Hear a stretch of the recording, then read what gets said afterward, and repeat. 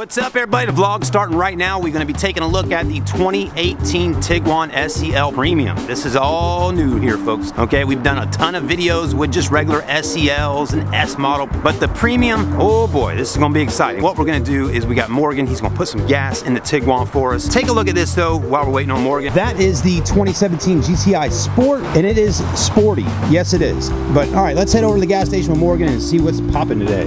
Now, Morgan is a Volkswagen fan as well. It seems like everybody that works here likes Volkswagen. And we did a video with Morgan, I guess about a month or two ago, about him talking about getting in some accidents and how basically Volkswagen saved his little life. But for real, not on a joke though, it did. Okay, he's been in a couple accidents with Volkswagens and he came out just fine. As you can see, he's driving here with us today. Now, you were in some pretty hefty accidents though, right? Yeah, the last one I think was the biggest. And I mean, this is like stuff where it totals the car out. Yeah, like the car is not drivable after the accident. Man, so yeah, you don't want to get in those kind of accidents, but sometimes we can't control it. It just happens, right? And that was in a Passat, you said, this last one? TDI Jetta. A TDI Jetta, okay. All right. The last one was a manual. Pretty cool, so a TDI manual Jetta. Look at this, guys.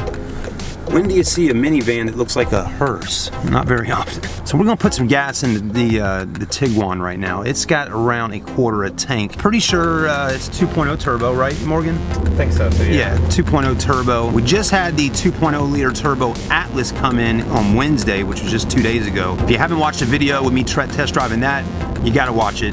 The reaction that I had from the 2.0 liter turbo Atlas was amazing. Let's just say, you might want to pick the 2 liter over the V6 on the Atlas. You're going to have to drive it for yourself and see. All right, hang tight. We're going to go get some gas. So you can feel cool. Now, we'll tell you, the SEL Premium Tiguan definitely looks a lot sportier, and it really all starts right here in this front end on this car. Take a look at these headlights. Pretty sweet. Just the way they're designed. They're LED. I mean, the whole headlight assembly is LED. The fogs look good. It just looks a little more aggressive. And it has something to do with this right here, how it's got that LED light bar that lights up during the day or night. So I'm excited to show you all this tonight. It'll be our first time really doing a night review with an SEL Premium. We're testing out the adaptive cruise control on the 2018 Tiguan SEL Premium. Right now, speed is set for 40 miles per hour. Again, my feet are not on the accelerator pedal or the brake pedal right now. Just cruising along here. I think 40 miles per hour is a pretty good mile per hour to be set up on adaptive cruise control. I mean, unless you're on the interstate and you're traveling and you know you're going to be going over 50, 60, miles per hour, maybe have it set higher. But just for like stop and go traffic, cruising around town, things like that, 40 is a pretty good range there. Other than that, I have mine set up on about 2 car lengths, as you can see there. And one thing, the digital cockpit here is really nice. That's an all LCD screen right back there. So that's another nice feature you'll get on your premium model Tiguan for 2018. And of course on the premium model on your Atlas. These systems seem to be pretty much exactly the same. Let's come up to a stop here. And yes, the Tiguan will stop as you're seeing there. Now, one thing I noticed on the Atlas is it did not go when cars were going. And someone told me to actually hit these buttons over here, and well, that didn't work. A guy commented at some point saying, if you hit the acceleration button, it will, make the car go again. That didn't seem to be true on that particular test just now. And once you do hit the gas pedal after you're at a stop, you will have to hit set right there to go ahead and activate that system once again. As you can see, we're activated now. We got a little Ford Ranger right in front of us. Doing pretty good. Very nice system though. I like it. Traffic like this, like I'm gonna go ahead and hit the gas pedal a little bit and do it on my own. It may be easier for you to just control the car on your own.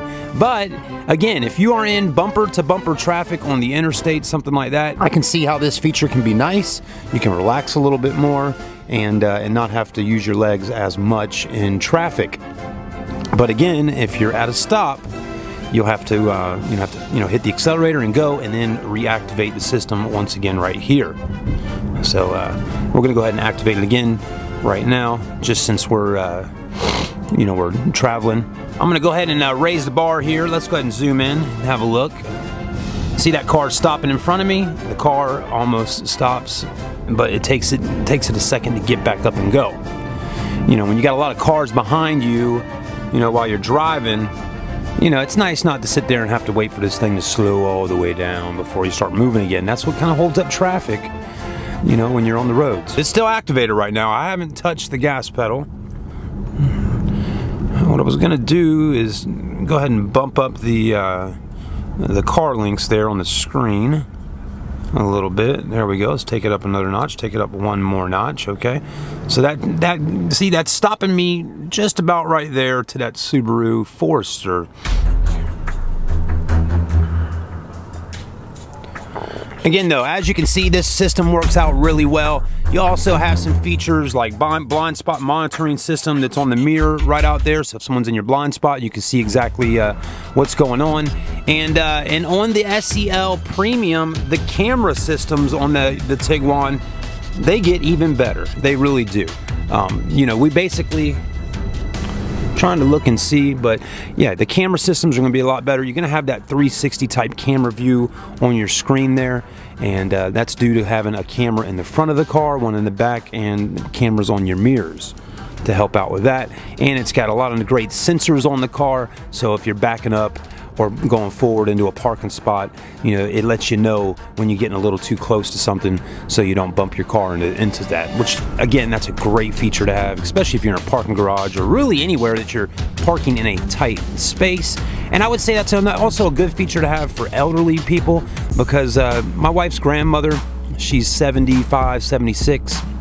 She has a older, you know, one of those Crown Victorias, and within the last year or so, we went to see her not too long ago at her house, and I noticed there was a bunch of dents and dings all over her car. The bumper had a big scuff, and I said, "Granny, what is going on here?" She said, "I'm just getting old and, you know, bumping into things." And she's done bumped into under her carport, into the little, some kind of pole there that holds the awning up over her carport and things like that. So again, you know, for her, this would be a great feature to have on a car. But again, unfortunately, sometimes some elderly folks just can't afford a car this expensive or with this much technology on it.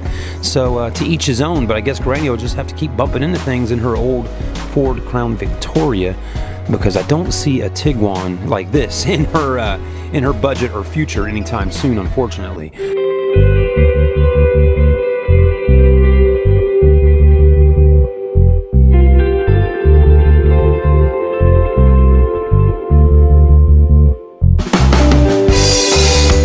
Alright everybody, every time I say I'm going to do something about this Tiguan, I seem to get sidetracked on the navigation screen.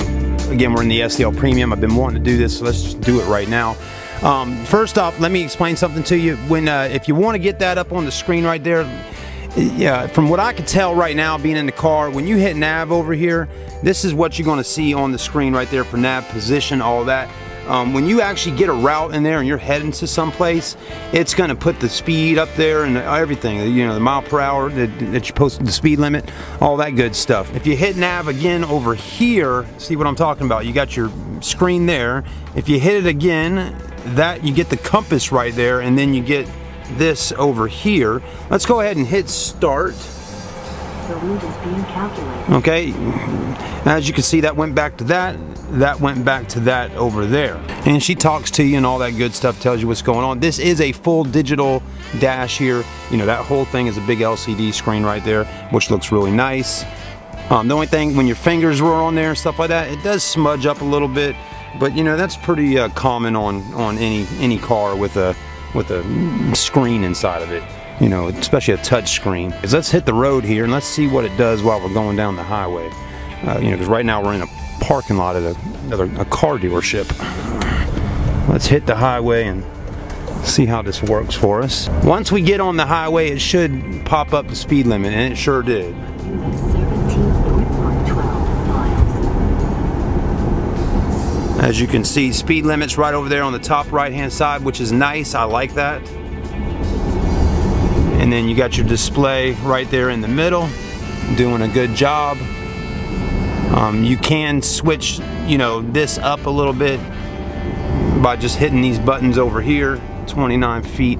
So you can move all that around and kind of customize it a little bit, you know, zoom in, zoom out, all that good stuff. But yeah, very nice setup inside the Volkswagen Tiguan. It's been a great car to review.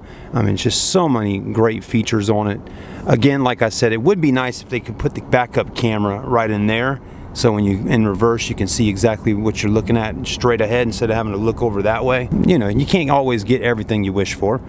It's giving me an arrow saying straight ahead, you know, so it's going to give me turn by turn directions on that screen right there, and then I can switch back over to that right there. All right, if you got any questions about the Tiguan or the Volkswagen Volkswagen Atlas or any new Volkswagen, feel free to send me a comment. I work with a Volkswagen store and I'm in their store just about every day of the week. So let me know. I don't mind filming stuff and getting it on camera for you so we can all learn about it. Thank you so much. Have a great day.